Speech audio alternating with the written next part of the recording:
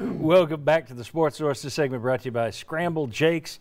If you want a cinnamon roll the size of Jimmy Himes' head, check out Scrambled Jakes. These cinnamon rolls are huge, huge. Well, if I'm talking about it, they're almost as big as Chuck's ego. That's how big these cinnamon rolls are. But it's also a great place to start your workday. Monday through Friday, terrific food to eat in, take out, plus great coffee. They got the brunch time drinks if you want to go have some fun. Scrambled Jakes, breakfast company, scrambledjakes.com out in Rocky Hill. Check them out. Okay. Will's just sitting over here saying, what's he going to say about He's me? just laughing and giving him a pass. Will's bigger. I'm not saying anything about him. There's the SEC scoreboard from yesterday. The asterisk means that somebody's still on Tennessee's schedule. We don't have a lot of time for this segment. I want to save some time for some Tennessee questions next. So let's just focus on Alabama, Georgia here.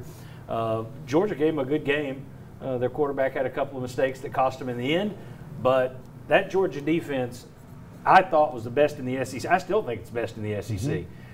Alabama torched it. Yeah. Your thoughts on what Tennessee is up against next Saturday? They're up against a torch. I think that Alabama has an elite offense. Their quarterback is playing at an extremely high level. They got the best collection of receivers maybe in the country. They got a great running back in Najee Harris, a good offensive line. Alabama will score in the 40s on just about anybody they play. I think they're tremendous. Yeah, I mean, I believe it's 17 straight games they've scored at least 35 points. And I tell you, you want to see an NFL receiver, that Devonta Smith. Yeah. Wow. And it was the friend with him and Jalen Waddle. First time in school history, Alabama had 2 receivers go over 160 yards. So, I mean, that's what you're looking at there. You talk about turning one of your slants, taking it to the house. If Tennessee doesn't defend that, look out. Will, your thoughts on what Alabama brings in here?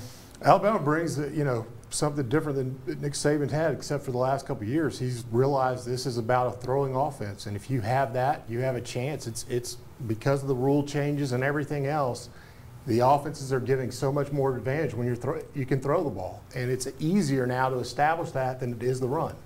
And so it's in a league of where you got to be able to score a lot of points to be in the game. And John, they showed the passing chart for Mac Jones, who may be the player of the year in the SEC. He was throwing it to every section, all 9 areas. He was completing at least one pass to all 9 areas. It used to be a really good defense, could shut down an offense. Not anymore. We did a thing. Let's talk about Kentucky very quickly. I don't have crow to eat, but Tennessee was so bad they didn't even give Kentucky a chance to blow it, which is what Kentucky normally does. And I say that with love. I grew up in Middlesboro for several years. But the Kentucky thing is they always find a way, typically, to some painful new way to lose to Tennessee. It's like Tennessee with Florida. And yesterday, they won it on the line of scrimmage. And we did a segment, I guess it was back when COVID first hit in the spring, where we talked about ranking SEC coaches.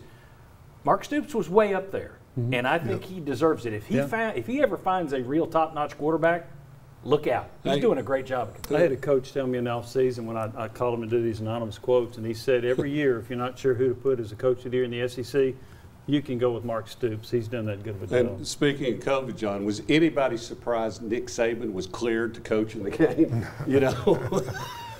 Imagine that.